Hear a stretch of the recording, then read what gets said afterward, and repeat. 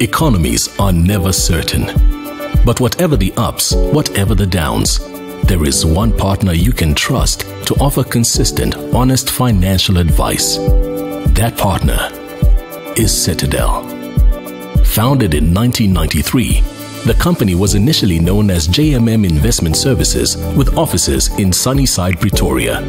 Its founders introduced a remarkable concept that would challenge the way the South African financial industry did business.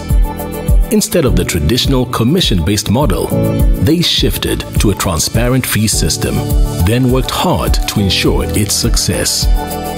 In 1995, the company began expanding, opening an office in Cape Town and a year later in Durban. At the same time, JMM evolved into Citadel Investment Services, and a new corporate identity was launched. In 1997, Citadel registered with the Financial Services Board, now known as the Financial Sector Conduct Authority. The year 1998 saw another South African first: the implementation of the discretionary mandate for individual clients. The business also opened an office in Johannesburg, and with 1 billion rand in assets under management, attracted the interest of Peregrine Holdings Limited. That investment proved sound as Citadel continued to extend its client offering. The team pioneered the introduction of the performance fee at portfolio level. Joint ventures were also established with companies such as Deloitte and Aurum Fund Managers. In 2001, a new corporate identity was launched. By 2002, Citadel had 5 billion rand in assets under management and was bought out entirely by Peregrine. Throughout the years, the company continued to offer impeccably high standards of service to clients. The key proved to be employee engagement, with the team encouraged and empowered from day one. In 2012, Citadel had 20 billion rand in assets under management.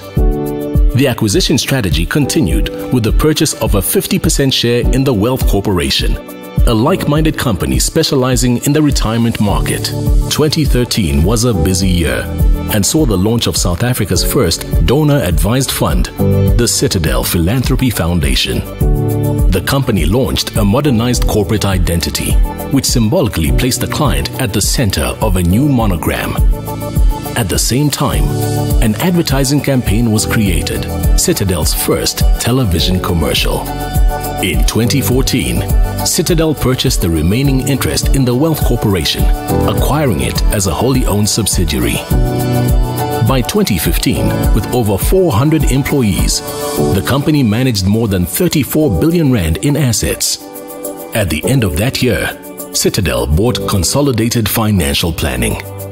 This meant a wider demographic reach, even as Citadel stretched across the world. In 2016, the decision was made to merge the Wealth Corporation and Consolidated into a single brand.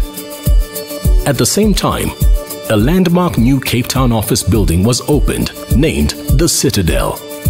By the dawn of 2017, the merger had been comprehensively implemented. With 450 employees, a unified Citadel offered a broader suite of financial services to a client base of 8,600, with 45 billion rand in assets under management and advice. Later that year, Citadel Financial Planning was renamed Citadel Financial Protection, with a singular focus on risk solutions. It was also the right moment to take this remarkable journey to market, and so a new television commercial was flighted. In 2018, Citadel marked a major milestone, celebrating 25 years in business. This silver jubilee was noteworthy for its collaboration with Gary Player and Ronan Keating. As part of the company's growth strategy, Citadel acquired Purpose Wealth in 2019 and Point3 in 2020. The new decade also meant a new chapter for the Citadel Group. In October 2020, Peregrine Holdings Limited delisted as a publicly traded company, resulting in a management buyout in partnership with private equity group Capital Works. With assets under management and advice exceeding 60 billion rand and an industry-leading client retention rate of 99%, Citadel's remarkable journey continues.